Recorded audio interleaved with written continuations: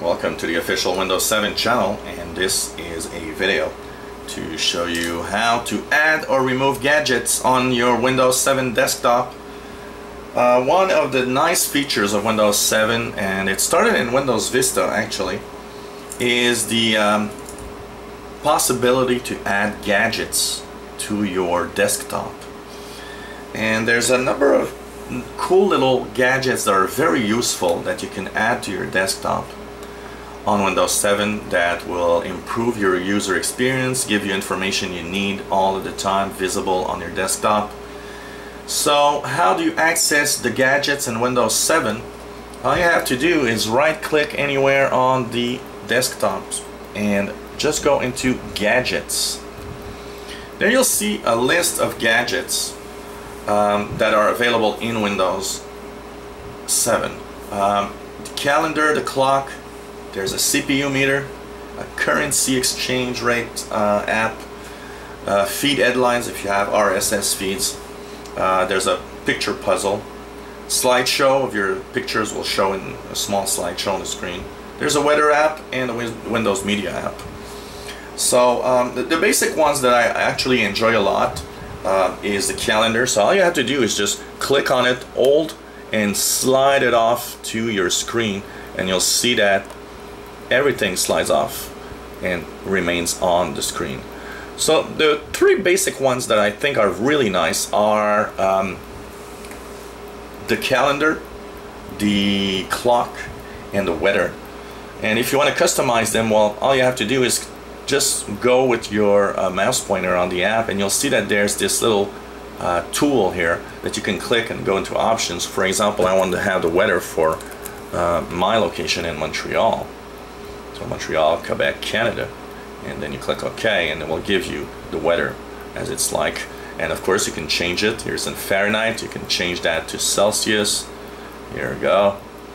And so you can customize the clock. There's different types of clocks. If you look at the options, you'll see 8 different clocks available to put on your desktop. This one's nice. Let's put it here.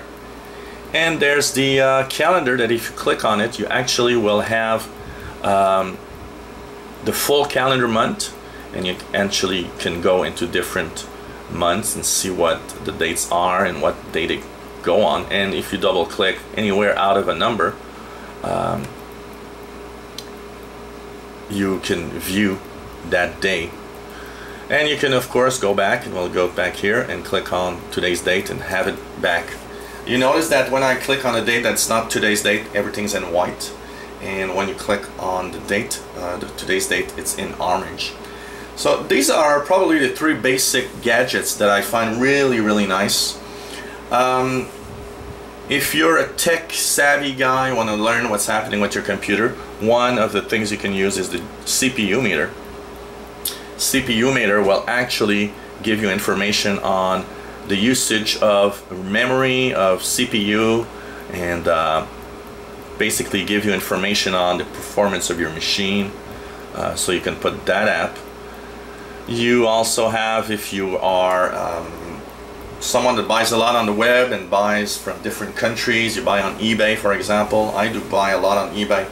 Currency app is pretty nice. You just put it on the screen, and all you have to do is select the currency that you want to use. So all you have to do is select here on the left side the countries that you want to have the exchange rate from, and it's going to give you all that information right there in the app. This is a cool app. If you buy on eBay, you'll always know the exchange rate between your currency and US dollar, for example. That's pretty cool.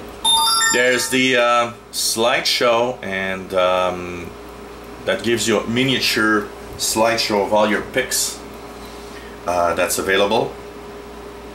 It's of limited use because it's really small pictures. And one word of caution by using gadgets is that the more gadgets you put on your screen, the slower your computer can be.